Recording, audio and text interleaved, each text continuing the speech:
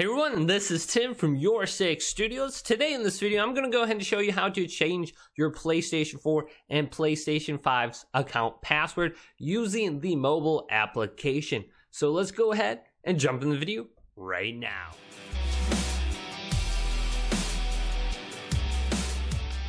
So let's say your PlayStation 4 has been stolen or your PlayStation 5 has been hacked.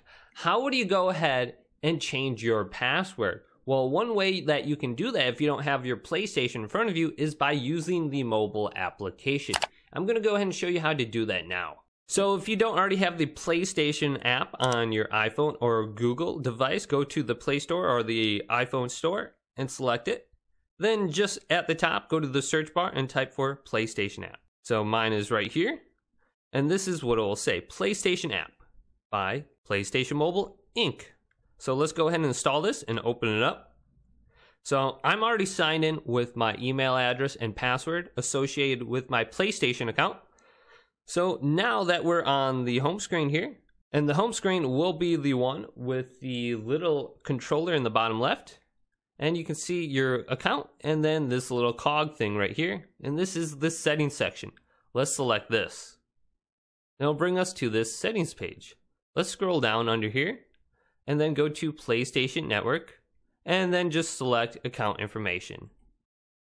Once we select this, we will see our name, language, and residence. Well, in the upper left, if we select these three horizontal lines, it will bring us to our accounts page where we can see security. Let's select security and then continue. Now it's going to bring us to a page where we can change our password. So we can see our security questions, mobile number. Well, let's select edit password. Now we have to type in our current password. Now let's type in a new password. Then scroll down and re-enter it. Okay, so I have my current password and my new password in here. Now let's go to save.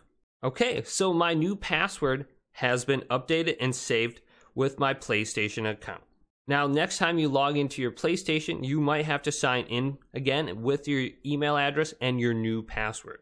So the connection to my PlayStation app has been lost. So I'm going to have to sign in once again using the PlayStation application. So now over on my PlayStation 5, my account has been signed out. If I go up to settings and then go to users and accounts, I will have to go ahead and sign back in to my account. So if someone is using your account without your permission, you can just change the password and they won't be able to play online. So let's go ahead and type in my password again and then I will be able to sign in and play.